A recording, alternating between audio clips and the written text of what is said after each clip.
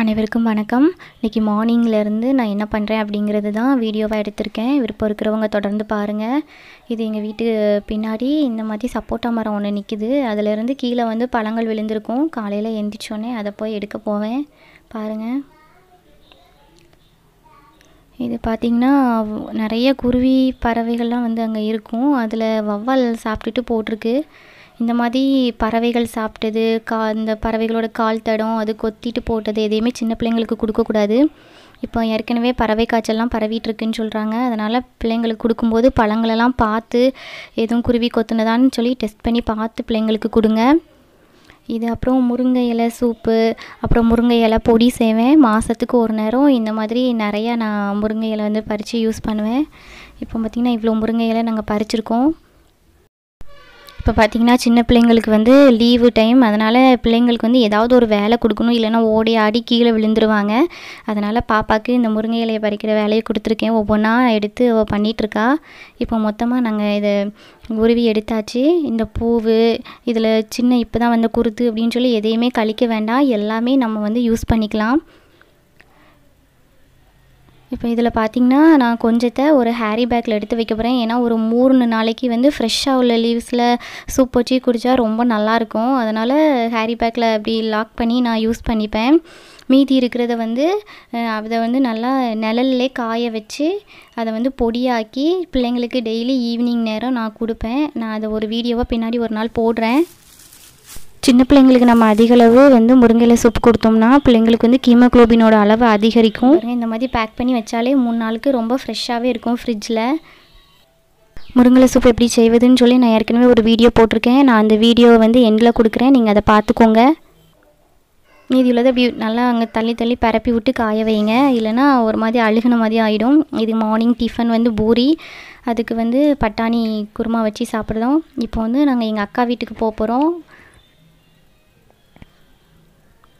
அங்கே தான் போயிட்டுருக்கோம். இப்போ போயாச்சு. அங்கே பார்த்திங்கன்னா நிறைய விளையாடுறதுக்கு நிறையா திங்ஸ் இருக்கும். அங்கே போகிறதுனா என்னோடய பிள்ளைங்களுக்கு ரொம்ப பிடிக்கும். இது வந்து ஜம்பிங் பண்ணுறதுன்னா எங்கே போனாலும் எங்கள் பாப்பா வந்து ஜம்ப் பண்ணுறதை விடவே மாட்டா.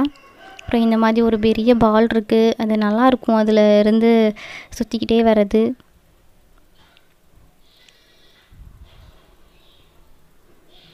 இது எங்கள் தம்பியோடது, சின்ன வயசில் அவன் யூஸ் பண்ணது நான் அப்படியே பத்திரமா வச்சுருக்கேன். இந்த மாதிரி பிள்ளைங்க போனால் மொத்தமாக அதை வச்சு தான் விளாடுவாங்க.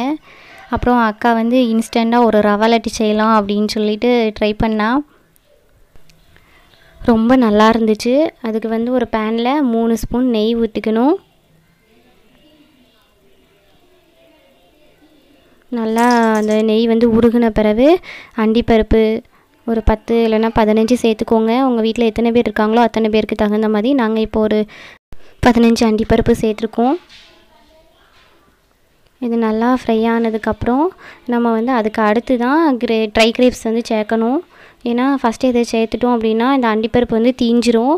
அது வந்து கொஞ்சம் ஸ்லோவாக தான் பலூன் மாதிரி பெருசாக வரும்.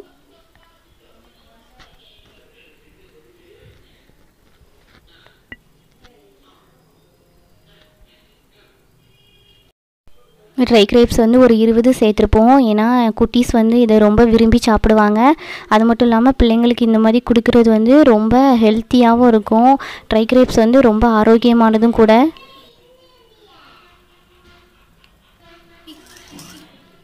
அப்புறம் இதில் ஒரு கப்பு வந்து ரவை எடுத்துருக்கோம். நீங்கள் எந்த கப்பு ரவை 1 கப்பு எடுக்கீங்களோ அதே கப்பை தான் ஃபுல்லாக மெஷர்மெண்ட்டுக்கு யூஸ் பண்ணணும்.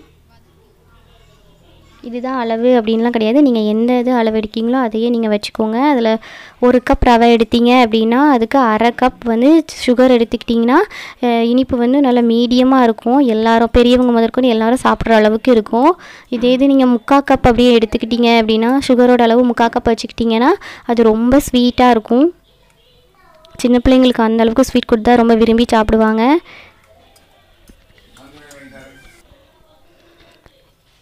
ஒரு 7 இல்லைனா 8 நிமிஷம் நல்லா ஃப்ரை பண்ணதுக்கப்புறம் நீங்கள் வந்து சுகர் ஆட் பண்ணிடலாம். நாங்கள் வந்து அரை கப் தான் யூஸ் பண்ணுறோம், ஏன்னா மீடியமாக இருக்கணும் அப்படிங்கிறதுக்காக.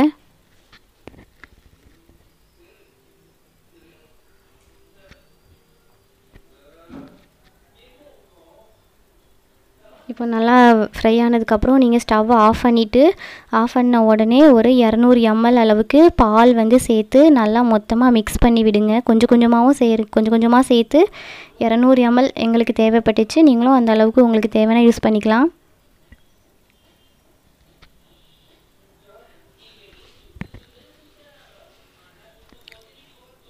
கூட வந்து ஆல்ரெடி நம்ம ஃப்ரை பண்ணி வச்சுருந்த அண்டிப்பருப்பையும் ட்ரை கிரேப்ஸையும் சேர்த்துக்கோங்க.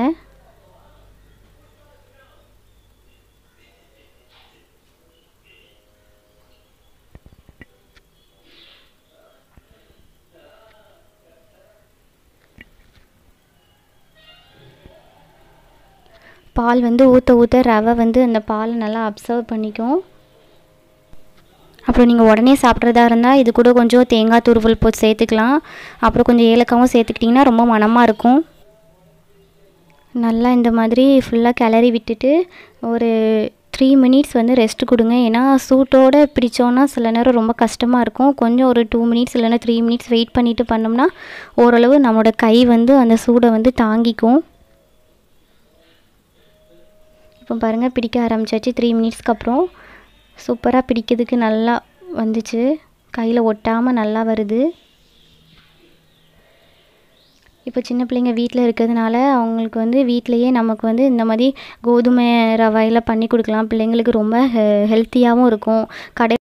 வாங்கி கொடுக்குறது வந்து எந்தளவு சுகாதாரமாக இருக்கும் அப்படிங்கிறது நமக்கு தெரியாது. நம்ம வீட்டிலையே செய்யும் பொழுது ரொம்ப சுத்தமாகவும் செய்வோம். பிள்ளைங்களோட மனசுக்கும் ரொம்ப பிடிக்கும். பிள்ளைங்களுக்கு எந்தளவு தேவையோ அந்தளவு விருப்பப்பட்டு அவங்க சாப்பிடுவாங்க. கடையிலனா லிமிட்டாக தான் சாப்பிட கொடுக்க முடியும். அதனால் வீட்டிலையே பிள்ளைங்களுக்கு செஞ்சு கொடுங்க. இது செய்கிறது ரொம்ப கஷ்டம்லாம் கிடையாது. கரெக்டாக 10 மினிட்ஸில் எல்லா வேலையும் முடிஞ்சிடுச்சு. ரொம்ப சூப்பராக ரொம்ப டேஸ்ட்டாகவும் இருந்தது. நீங்களும் உங்கள் வீட்டில் இதை பார்த்து ட்ரை பண்ணி பாருங்கள். உங்களுக்கு சரியாக அந்த உருண்டை பிடிக்க வரல அப்படின்னா நீங்கள் லைட்டாக நெய் தொட்டுட்டு பண்ணிங்கன்னா ரொம்ப சூப்பராக வரும்.